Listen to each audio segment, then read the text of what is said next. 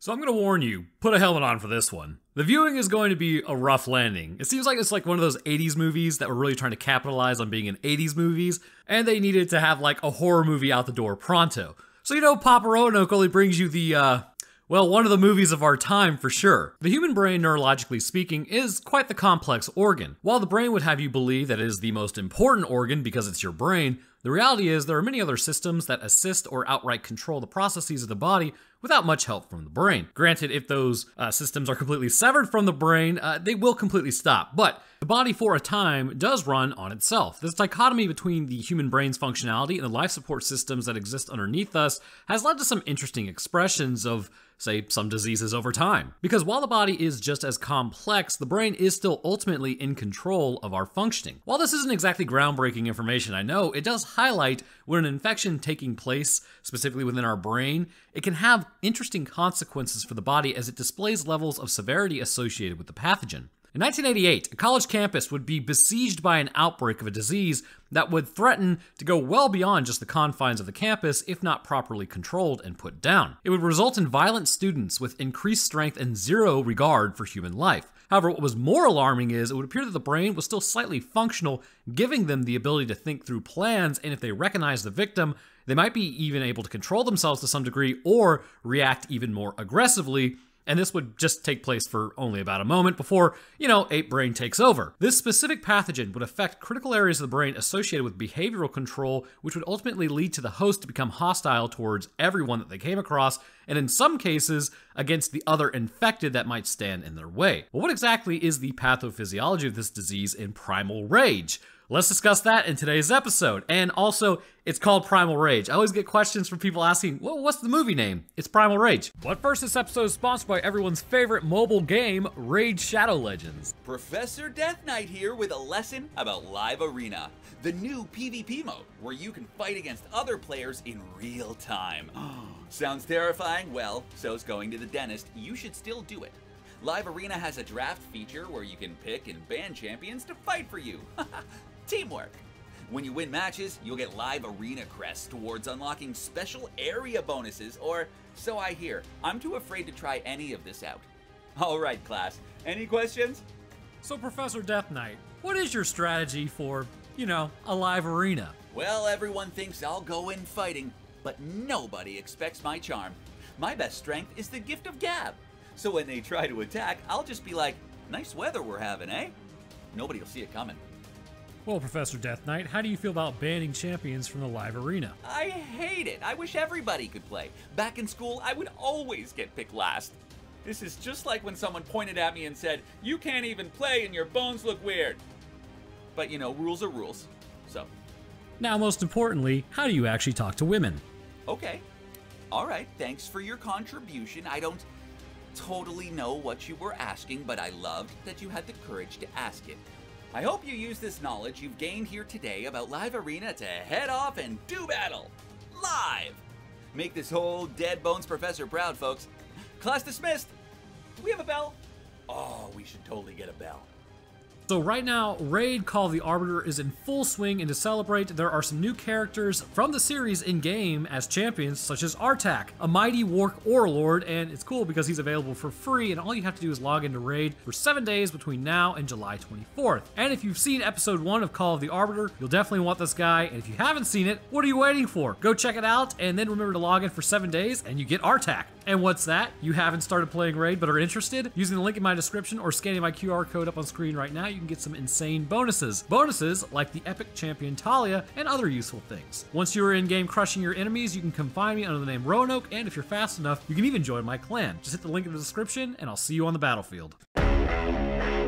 So now that that's over, let's get into it because half the people have already clicked off, and let's collectively make fun of them. Friggin' nerds! Nerd! Moving on. We begin our story looking at a tree, but not just any tree, a swamp tree. You already know how this is going to go. Swamps never denote anything good. But, I guess technically it's an Everglades tree as it takes place at a North Miami campus. Also, it's the 80s, so everyone is wearing jeans, jean jackets, and jean shirts, while people do aerobics in the open with a weirdo with the camera just kind of taking pictures of them in Florida in August. What a time to be alive. Oh look, a couple getting hot and bothered on a lawn in Florida in August. Like, bro, everything is sticky. There must be something in the water. It's amoebas. It's always amoebas in the water. And this guy just continues walking around taking pictures of people. I'm thinking at this point, he needs to be put on a list. And why is everyone excited to see him? Like, I'm sure if you did this nowadays, someone would be throwing a stick in your front wheel spokes. It's me. I would be throwing the stick. But thank God we're finally moving on. As a woman's car gets towed, it's the 80s and she can't afford to miss her class. I like where this is going. Unfortunately, Moped Man then shows up and takes pictures, and he threatens the guy because the car isn't ticketed, so it can't be towed away. If you say so, man. So hey, this is actually Roanoke in the future once more. This was bugging the crap out of me last night when I was thinking about it, so I looked it up. Remember, this takes place on a college campus, which is considered private property. And because it is private property, the school is under no legal obligation to warn an illegally parked car owner before towing. No ticket required. Tow companies are required, though, to alert the police department within 30 minutes after towing it, but that's about it. I knew this was a stupid point to make, but don't worry, most of this movie is a stupid point to make. So we meet up with the other guy, Duffy. He's a bleeding heart, calling the women solicitors, wanting to know what's going on with the baboon that we were about to see, raging through campus, tearing apart professors. You know, pretty much all the hits that aren't going to get you any action in college. Jumping over to said baboon, we see... Wait a minute, does that scientist have a ponytail? Holy Lord. I mean, honestly, why didn't I think about wearing one of those bad boys in the lab? They inject the baboon with something that is apparently going to restore the function of the baboon's brain because they intentionally damaged it. So, intentionally destroying neuronal tissue in the rat's brain, this is discussed earlier, cytoplasmic regeneration took only about 20 minutes or so, which for brain function to return at that speed would be absolutely insane, because that would require an insane amount of mitosis, which would create heat, which would then cook the surrounding tissue in the brain. But we'll kind of go over that in a second concerning neuroplasticity. Now, baboon brains are a little more complicated. They expect that it'll probably regain about 100% of its brain function, and it's definitely not going to be the inspiration for the movie 28 Days Later. Where would you get that idea? Is it because it's a baboon raging? I don't know. So moving back over to the neuroplasticity for a moment, whoever figures out how to accelerate healing in the human brain will be the first trillionaire of our time. The brain is notoriously slow in its ability to kind of self-repair after an event that has caused it damage, but this does not mean that it cannot, like, attempt to heal itself, along with what has developed at least other ways to remain functional, although most times this can be kind of resulting in a decreased capacity to even function to begin with. The first way in which the brain will adapt to damage incurred, which results in the death of some tissues, will be to reroute the function. Areas of the brain will actually take over other areas that are no longer functional. For instance, strokes associated with Broca's area of the brain, just behind the prefrontal cortex, where this is essentially how you speak, strokes will actually render you the inability to speak. However, should they survive the stroke and enter therapy, there have been stories of the ability of speech to spontaneously return, and this is not because the area of the brain is repaired and neurons are in there, but other areas are still functional and now took on the role of coordinating speech. Through time, speech may get better and better as those connections form, and say like the temporal lobe, for example, and that's just an example. It can actually form in other areas, but the ability to speak will actually return to the person.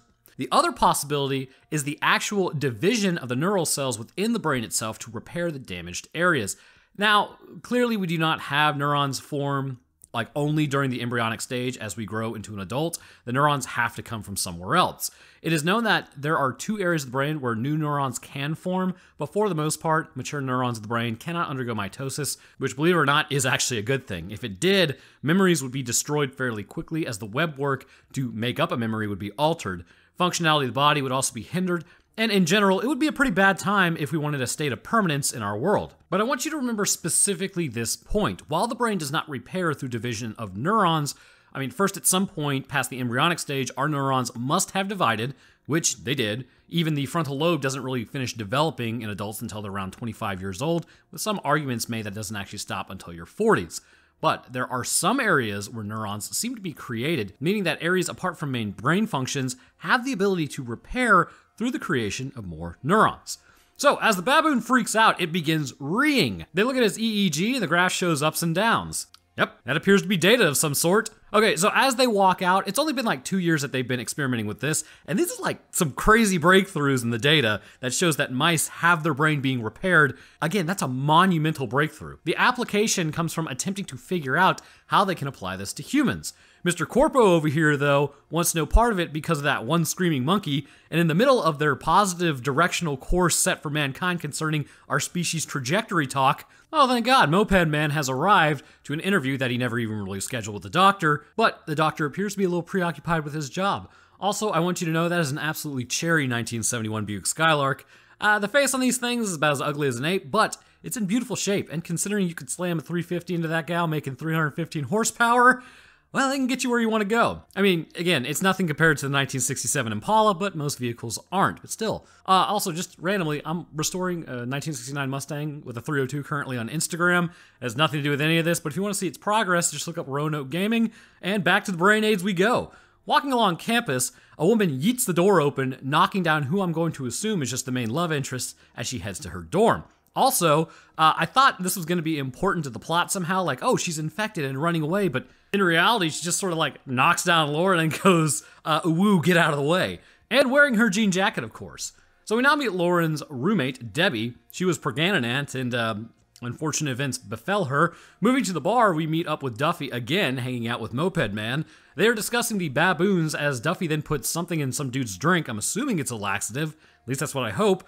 The other guy then walks off as they continue talking about breaking into the lab. Moped Man gives Duffy his camera because he's got the only one in town, as then Duffy heads for the lab, and for some reason, the cops are like already there. Like, good lord, look at that radio antenna. Also, you can't hear it, but the audio used to respond to the police officer when he opens up his radio is literally just somebody making radio noises dubbed over the movie. It was absolutely hilarious. So Duffy now heads in there and hears a guy running by. And then we get some real 80s breaking into places music, which is wonderful.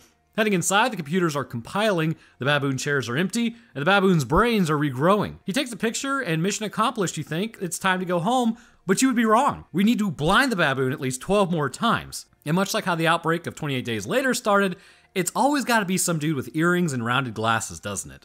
So obviously the baboon is getting a little upsetty spaghetti as he's like, don't worry, only a few more COD flashbangs to your retinas and you're good to go.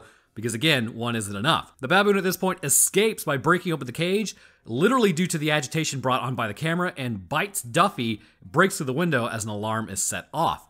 The baboon makes a glorious break out into the road as a cop car ends up hitting a mannequin of a baboon. The practical effects of this movie are glorious. The doctor now arrives to find his prized student, the baboon, is gone. The cops are like, oh, he attacked the car. You see, that's not how I recollect that at all. I think you just hit it with your cruiser. So now we move over to math class, which is a little hell for me. There's a reason Roanoke Mathing was never a channel on this godforsaken platform. One of the students is hot for teacher for all the wrong reasons. You know, she needs a passing grade, he's a sleazeball, a match made on the internet. What I find funny is they are like talking about Debbie as she walks in as if this is high school. Bro, this is college. Nobody cares about your high school cliques. I remember in college, the freshmen coming in, if they knew one another, would like attempt to enforce the social hierarchies of their previous. It was cringe, bro. It was, you just laugh in their face. Anyways, we're all adults now and it's party time, so that's just how that goes. Heading over to the frat boys, they're just attempting to be alpha chads, but they're coming off as beta males, possibly even omegas. Oof. And saying oof in 2023 is big oof. I don't know. What do the kids say nowadays? I'm sure it ain't that. Luckily, Cameraman is now once again here somehow, and we finally get a name. This is literally like 20 minutes into the movie. Somehow, she also got a name before the audience gets one. His name is Sam, and he's white knighting hard. Not my words, that's what Debbie said, the nuclear physicist. And no, really, that's what she's here for school as. Anyways, Sam then walks the girl to class as we see him on his moped again.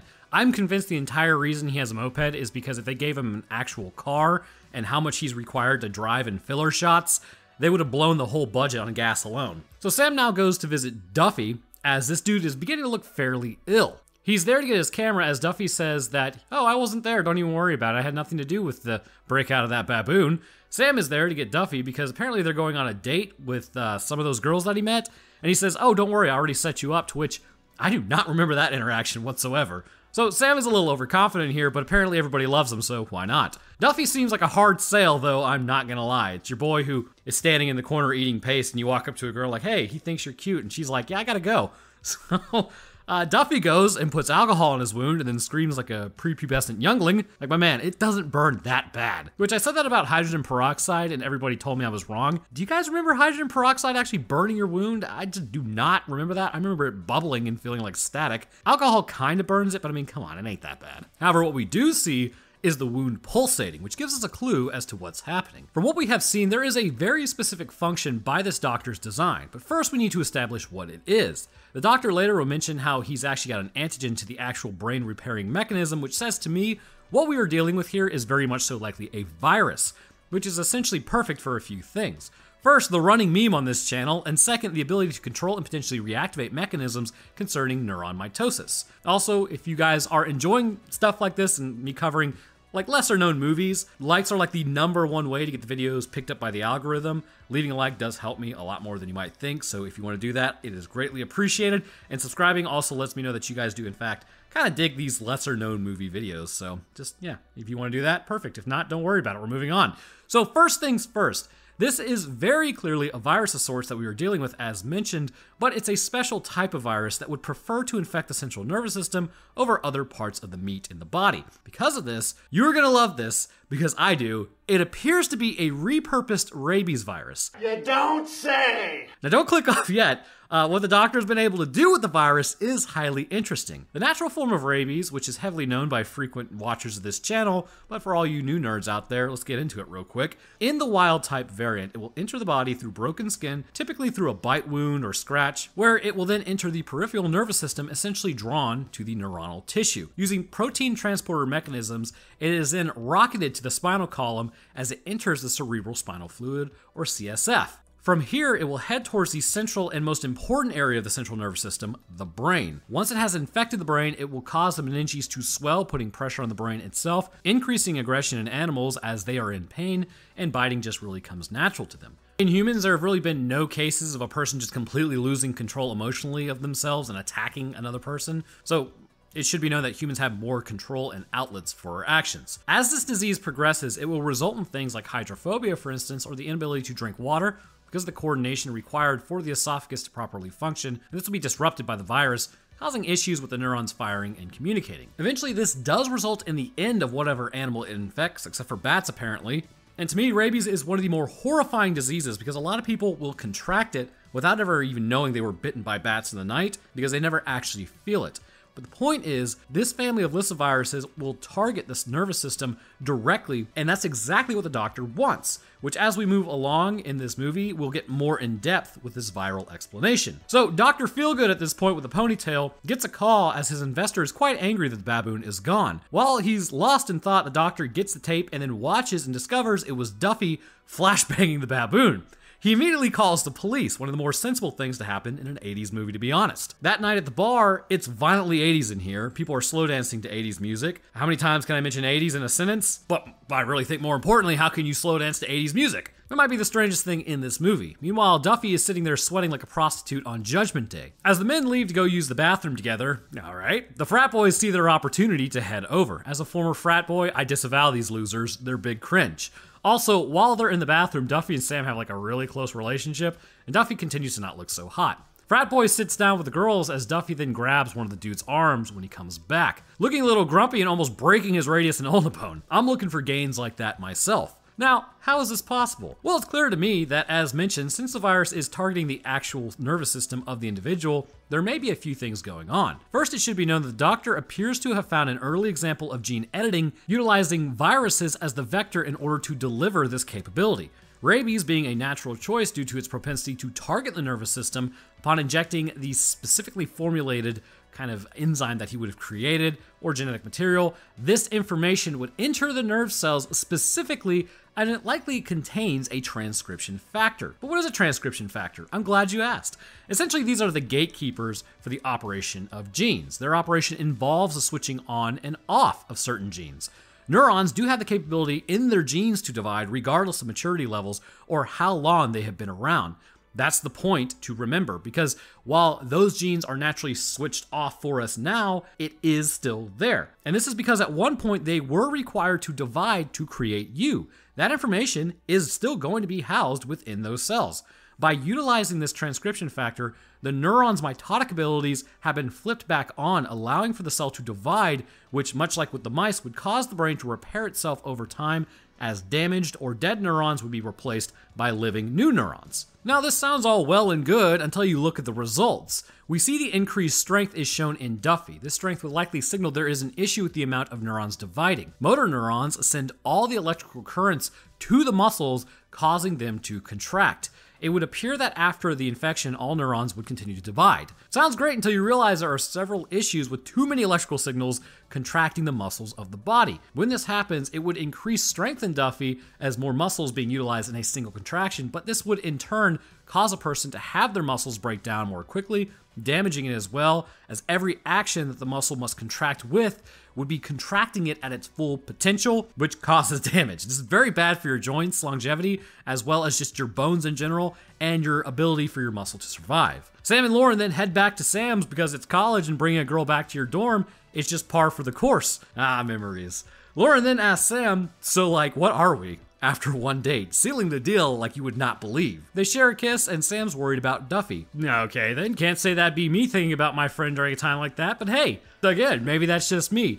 Debbie then acknowledges Duffy's sweating, which made me laugh because when I first met my wife, like the first time we ever hung out, it was, I believe, August in Georgia on campus, and I walked across campus to go meet up with her somewhere, and I started sweating really bad because A, I was nervous, and B, it was really hot outside. And I get there and she asked me if I need a beach towel.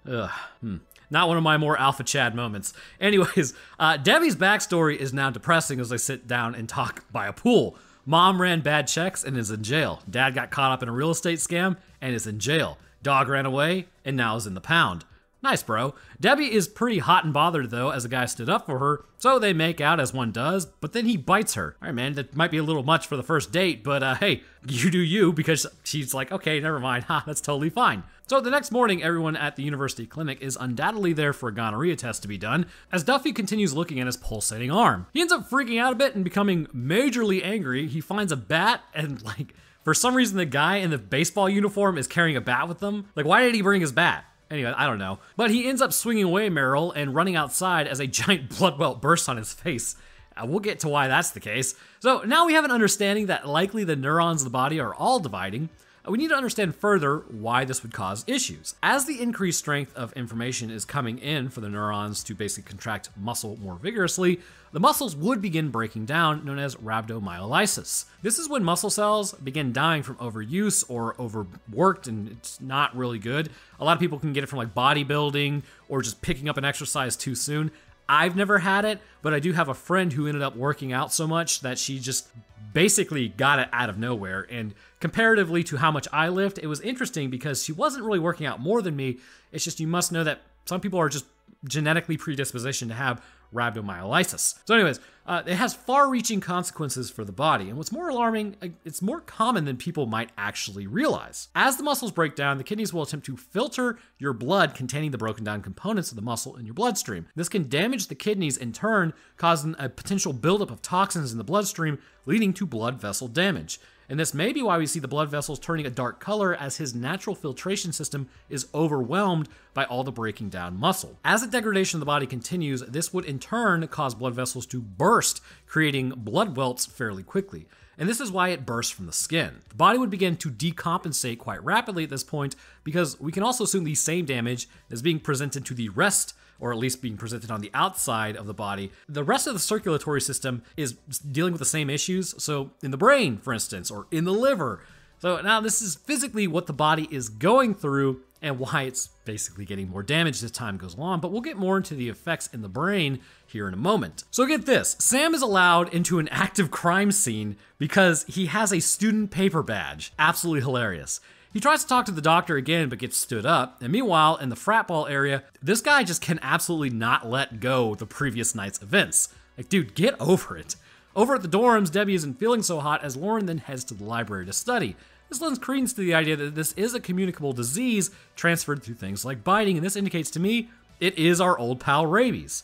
Sam now then heads over to Duffy's to check on him, but finds him nowhere to be seen. Duffy is running around just tearing signs out of the ground like a madman and starts beating cars with it. You know, as you do. This noise attracts the attention of the cops as they give chase. Heading inside the building, one of the cops gets the jump on him, and we see Duffy has slightly changed. Broken blood vessels, wild eyes, sweaty still, the whole 9 yards. Sam during this event is developing film and finds the baboon picture. So, get this right, Sam comes out of the developing room, and for some reason the student newspaper gets a call from cops, or at least somebody who saw the situation, where a cop just got bodied, and they're like, oh, hey Sam, can you go over there? And he's like, yeah, of course. Bro, is the scene even safe? Arriving at the scene, well, the doctor is there, and finally Sam gets the interview as he shows him the baboon picture, saying, "I know you have a baboon, which means you're guilty." Also, Debbie continues to look rather infected. This would indicate that the incubation period falls likely within a 24-hour period. As it gets more and more familiar with the human physiology, however, it will become more adept, although rabies is already a mammalian disease anyhow, so it's not like it's really going to have that much issue kind of figuring us out, because it's already pretty intimately familiar with our physiology. So Debbie has the same issues as Duffy. As frat boys drive along, they spot Debbie walking along. They grab her, for which I'm not sure if this is just like a caricature of fraternities in the 80s, or maybe it was a real thing. I don't know. I wasn't around in the 80s, but good lord, that's just straight up abduction.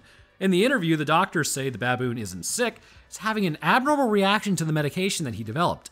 Yeah, I don't know about that one, Chief. It was definitely having an immune response to a virus, much like anything else.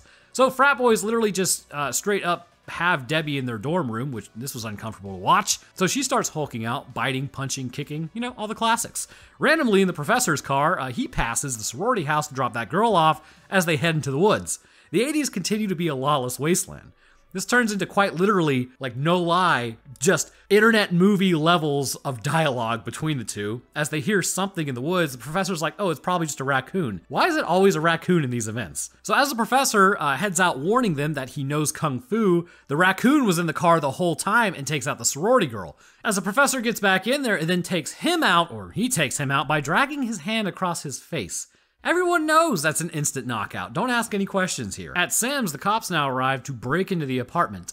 Memories of my freshman dorm. Those were great times. Just kidding, they were complete crap. That said, Duffy isn't there, so they just kind of leave, but Sam gets on his freaking moped again and goes to follow them to conduct his own research. As that happens, Lauren is walking through the back rooms, from the looks of it, and she's unnerved when she hears something living in the back rooms, so she takes off running in the back rooms and then just runs into some random dude trying to chase her down. I have no idea why this happened. He just sort of shows up. It's literally just there to fake you out.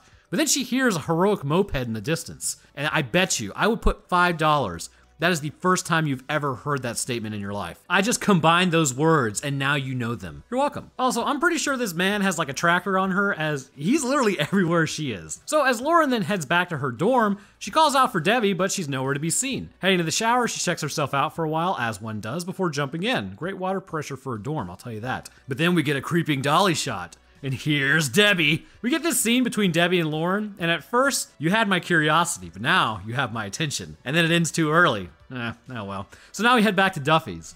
Sam sees him, and boy, he is not looking good. Standing there like someone who's quite infected, he's able to slightly contain his rage for a moment before going after Sam and attempting to do the same finisher move he did on the cop, rubbing his hand across his jaw. He then hands him a force multiplier as Sam is forced to take out Duffy, as the zits on his face continue to leak blood. So now the question becomes, what is going on with his rage? Now, there are several things in the brain that require a very intricate balance to properly function. Emotional control is no easy task for the brain, which can be highlighted by things like mental disorders, as if even one chemical is absent in the right amount, this can cause a person to essentially struggle with this control. But there are also physical parameters to the brain that must be in balance to properly function. The concept of, well, if we want to be smarter, why don't we just add neurons, is what a lot of people inherently think, but brain size does not always equal intelligence. The brain-body mass ratio is something that is still argued about to this day amongst neurologists. This example I like to point to most often is how Einstein's brain was actually smaller than normal in terms of mass, but it had an extra gyri fold in the frontal cortex to number 4 rather than the standard 3 that humans have. And that's off the top of my brain. It might be different, but basically he had more folds in his brain. However, again, the brain was smaller than average, yet obviously he was highly intelligent. A case could be made, for instance, for efficiency over size. More neurons present an issue in the human brain. The more tissue a signal has to travel through, the slower it takes.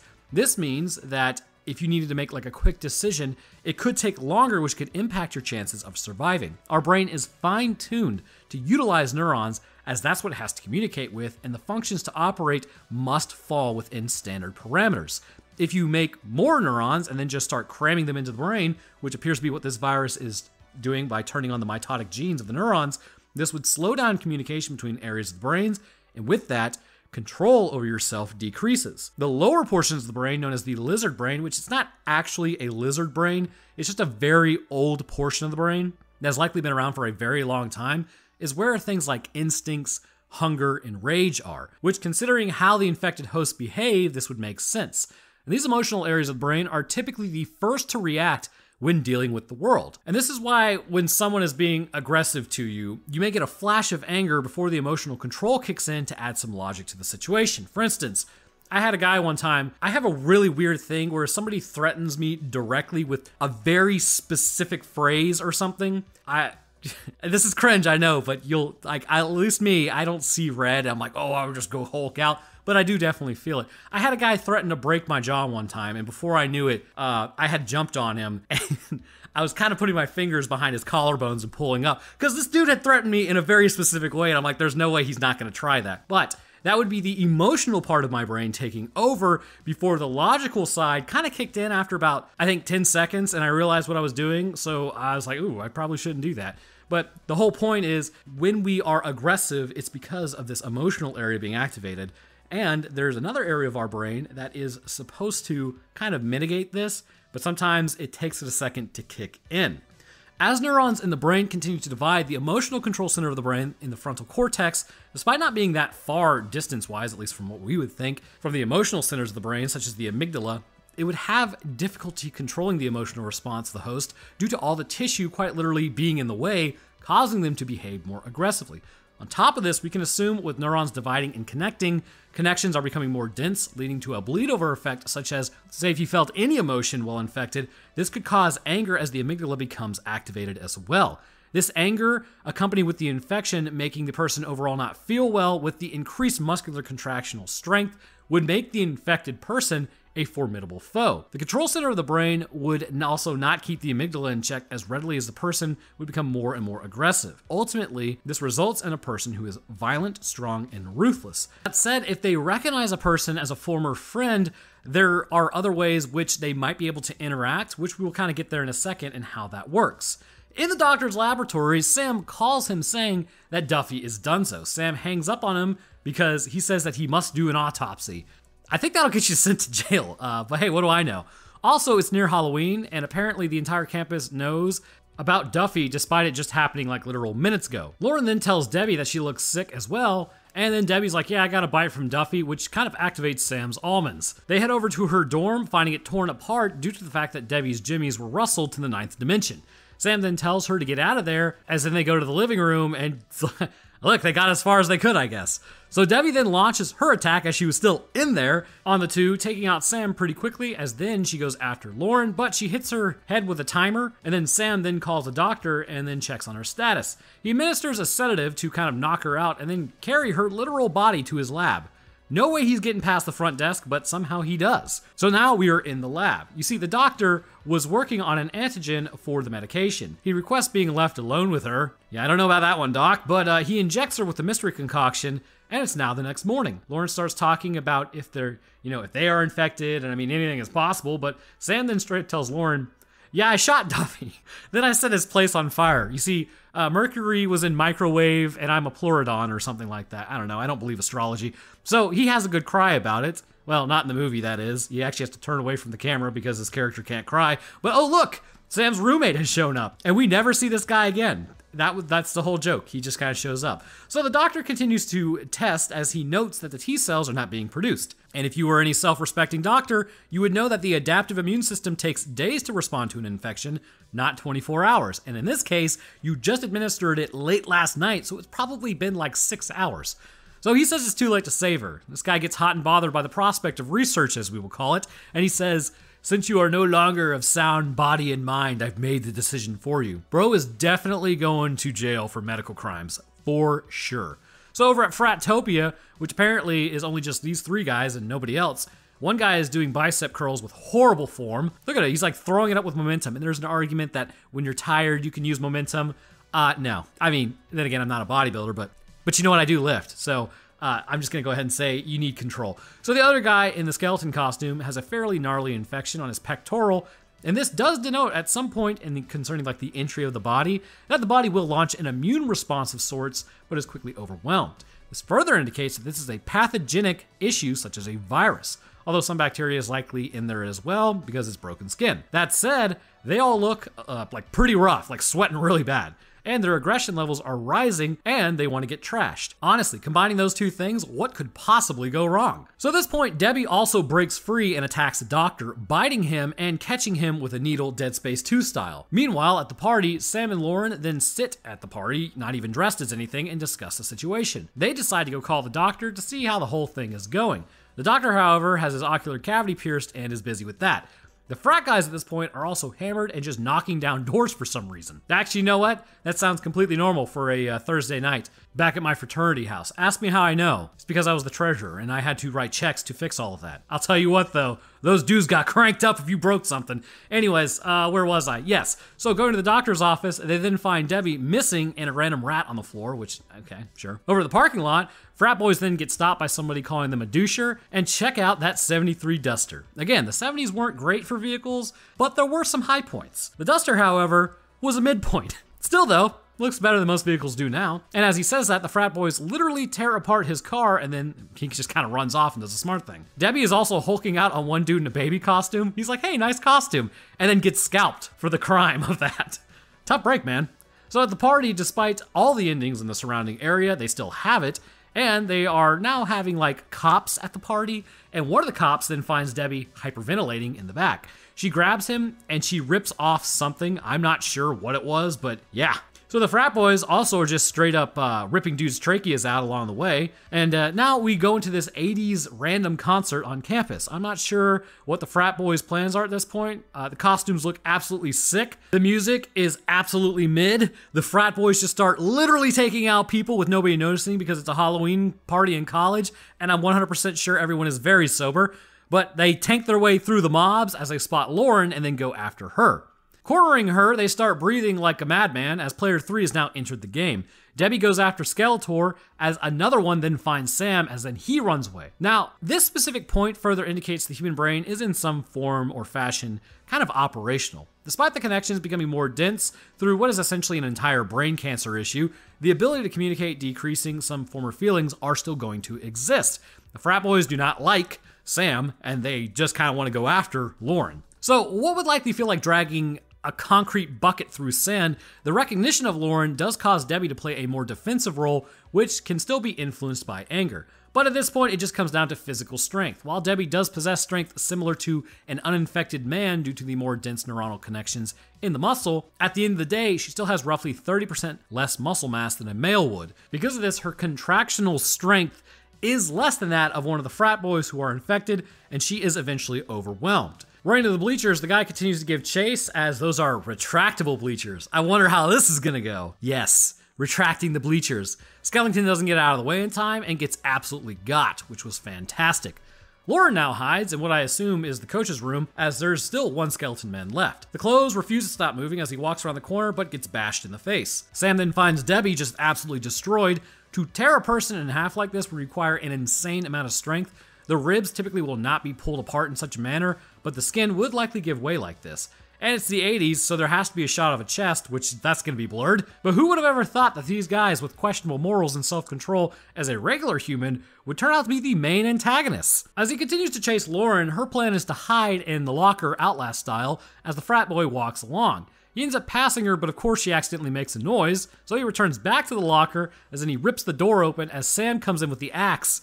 And I know you can't see it, but this is the cleanest cut you've ever seen. So Lauren is going to need some therapy. I'm pretty sure as people have finally noticed that the Halloween bash wasn't as fun as initially thought it was going to be. They load up Debbie into a paddy wagon as the whole family is now done. Literally the loss of a bloodline right there. So now that is concluded, it seems Sam and Lauren are heading back over because there's nothing like trauma bonding. But wait, it's not over. The doctor has arrived and he's begun his attack. He grabs Lauren as Sam was walking downstairs, somehow got back up 3 flights of stairs to take out the doctor. Quite literally, they just end this dude and they casually just don't report it at all. Like, haha, let's go on Thanksgiving break now. Don't worry about that body. Also, fun fact, during the credits scene, this has nothing to do with anything, but most of the women are named like Babe 1, Babe 2, and of course, lest we forget, Babe 3. Now, if you made it through that, I really do commend you and you can be my friend because what did we actually just watch? Along with that, as I write this now, I'm listening to some horrendous song for the 9th time. I gotta tell you, like, it really doesn't get any better. In fact, at the end of the movie, there is a black screen for over 1.5 minutes with just this song playing. They really wanted you to know about this song, but thus concludes Primal Rage. The Primal Rage virus to me appears to be a form of rabies due to its propensity to target the central nervous system. However, it was never really ready for human testing, and it was more accidentally leaked into the human environment. It becomes clear that while this may have worked on mice and possibly even a baboon in some cases, in humans, due to the rapid growth of neurons in an already healthy brain, this would put pressure on the brain as well as disrupt emotional control. Upon this happening, the person would become highly aggressive and fall back into a more primitive state because more neurons doesn't always equal more better. And in this case, it disrupts the fine-tuned ability of the brain to operate. Ultimately, for an infected person, they would not be long for this world. If the rhabdomyolysis, in fact, didn't get them, and which this would cause kidney failure, where they would reach MODS or multiple organ dysfunction syndrome, and the blood would just become more toxic. It would continue to destroy blood vessels, and then more alarmingly, what would really get them is what's happening in the brain, which would lead to several issues, like pressure on the brain. But even if this weren't the case, the neurons dividing in the brain, the space is exceedingly limited, and you would start decompensating at a point where there's so much pressure in the brain introduced by the addition of other neurons that tissue would begin dying off in droves, leading to a vegetative state, in just a few days, coma, and ultimately your end. The doctor overall had the beginnings of a good idea. Forcing mitosis into damaged area of the brains to help it heal with a localized application of this could fix things like stroke damage or paralysis, or even other diseases of the brain such as dementia and Alzheimer's. The issue is, however, with a runaway growth like this, what he has effectively done is create a transmissible form of brain cancer that, if allowed to spread, would likely require the nuking of an entire area before it spreads, as these people are still able to somewhat think, they've just become more aggressive. And that means, because they can almost think, they can plan. And, you know, it really sort of reminds me of the movie The Crazies, actually. But anyhow, I want to thank you guys for watching. If you want to leave a like because you want to get this into the algorithm, that is greatly appreciated. And subscribing is a great way to stay up to date on when I post. I'll drop my Twitter, Discord, Patreon, and Roanoke Tales channel links in the description for all those interested. And speaking of patrons, I'd like to thank mine real quick. First, huge thank you to our astrophysicist, Desk Dancer. Thank you for your continued support, bro. I'd also like to thank our scientists, Chad W., Lakune, Logan Satome, and Tyson Nakanishi. And the rest of my patrons, I thank you guys as well. Your support goes a long way towards keeping everything running and is greatly appreciated. So that's gonna do it for me. Jurassic Park next week. Until then, I'll see y'all in the next one.